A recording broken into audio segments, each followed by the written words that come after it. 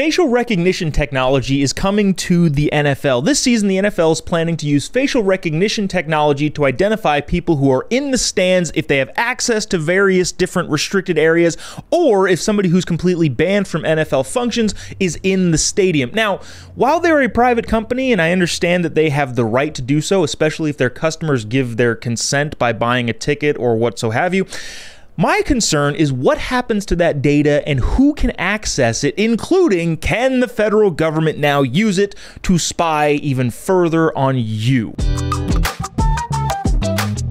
This is going to end up being a really interesting question for Congress eventually, or inevitably, to decide whether or not the federal government can access all of the data that the private companies have. This has been going on for a long time, especially when it comes to like financial stuff. It's been known that federal agencies have not necessarily tapped into American citizens' data, but instead bought that data, using taxpayer money, obviously, because that's the only money they have, from private companies who collect all that data. For example, like if you swipe your credit card and that data goes to Visa or Amex or whatever credit card company you use, the federal government can't track you based on that swipe, but they can purchase the data of that swipe from the private companies, and the private companies are more than happy to sell the data, especially if there's a pretty penny attached to it, considering that the federal agencies generally don't have any discretion when it comes to how much should we spend on this. Well, whatever the most we can spend possible. But aside from all that, this is going to get even more elevated in public consciousness when it comes to facial recognition. Like I said, the NFL is planning to use facial recognition, and like I said, they're a private company. They're contracting with a company called Wicket. Now, Wicket, well, let me just read this article. This is from Reason Magazine. This is Patrick Eddington saying, the CEO of Wicket said this, that they currently have no U.S. federal government agencies or departments utilizing Wicket in an operational role. He acknowledged that Wicket has not made their source code available to third parties. So they're saying, well, we don't have any affiliation with U.S. governments, and we don't have third parties that are able to see what it is that we're actually doing. Despite the CEO's assurance, video surveillance of fans, even if done by a private company, could cause concern. Once Wicket collects the data, where does it go? Who can access this? And the article goes on to say this represents a direct threat to the Fourth and Fifth Amendment. But here's what I think is similar to what the feds have been doing with financial data. Police have another way of getting digital data, whether biometric or otherwise. They can buy them. With no federal legislation currently banning this practice of law enforcement purchasing data, law enforcement agencies are always seeking out new sources of personal data on Americans they can buy and store for future use. Regarding whether or not NFL shares data from information technology systems other than Wicket with law enforcement entities, Schlittner, who is the spokesperson, I think, for the NFL on this, cited the NFL's existing privacy policy for its shop. And this is where things get even more concerning.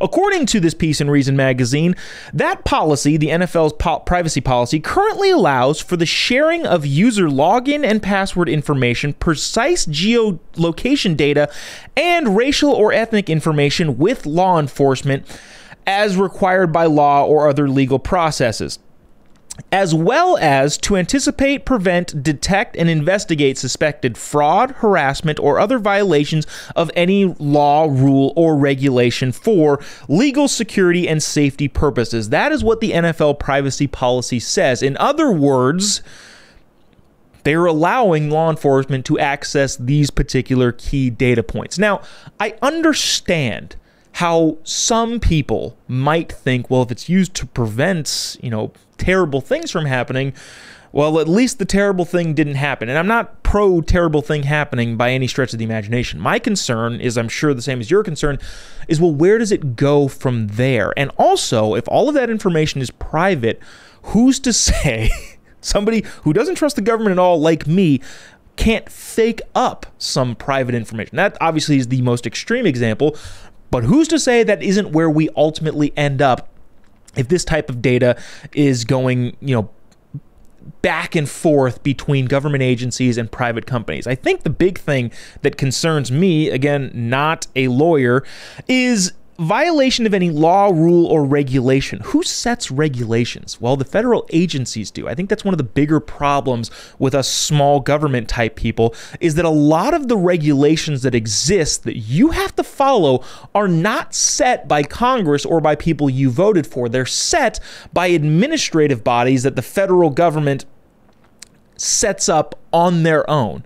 In other words, if the president decides that the executive branch, well, this agency needs this sort of power, they just make up the rules. We don't get to vote on it. We don't have any say in how those rules are set, and it's a whole different conversation outside of this, whether or not the federal government can buy information from private companies. But it is all part of the same thing. If federal agencies can set regulations and then buy data to see if you're breaking the regulations that they set outside of whether or not you voted for it or not, I can see some pretty substantial problems stemming from that. The last thing I want to read from this is this. The NFL will also sell that very same kind of data to law enforcement according to the policy. For now, biometric data collected by the NFL, specifically a scan of your facial geometry used to verify your identity, are not up for grabs to the highest bidder, which I guess is a good thing for right now. The concern, of course, is that given the incentives to monetize such data, NFL customers and fans would be well advised to periodically check the NFL privacy policy page for any changes. For now, it says we won't sell any of your biometric data, your facial geometric scan, but who knows when that changes, and a lot of times stuff changes in the middle of the night. Here's, if I were to argue against myself here from a technological standpoint, maybe that's a good use of AI to consistently track and monitor privacy policy pages on all of these big company websites to see if they change at any point in time. But for now, this is going to be a really interesting thing, I think, that's going to unfold, over the course of the next couple years as this stuff becomes more prevalent, and especially as private companies continue to collect it all. Can the federal government purchase that data? I would say no, but currently there's no law against it, which I know has to be something that comes from Congress, which is why elections are important. Do you want the feds spying on you? If the answer is no, make sure you vote for Congress people who are willing to put parameters on what the federal government can do, which generally means voting for a specific party. But I think you all know that.